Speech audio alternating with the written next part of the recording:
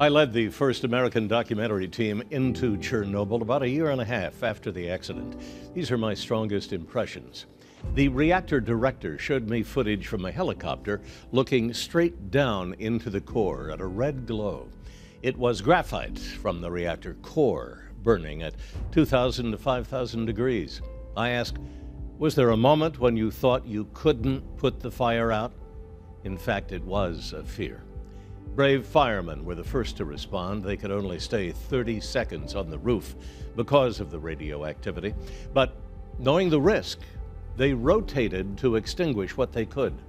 The first firemen to respond died from acute radiation poisoning, about 30 of them within a few months. They were named heroes of the Soviet Union. 600,000 volunteers came to Chernobyl to help clean up the radioactivity that fell around the reactor. They were housed in barracks, fed sumptuous meals, and each day did what they could. They scraped a foot of topsoil with radioactive dust off a circle 10 miles in diameter.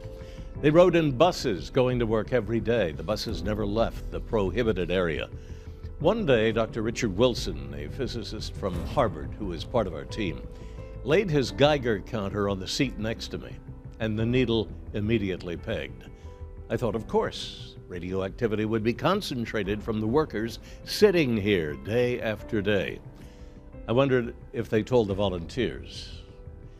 Now, 30 years after the accident, the death toll is still hard to pin down because of long-term radiation effects over a widespread area. The town built to house workers for the Chernobyl reactor in 1985, Pripyat, is still abandoned.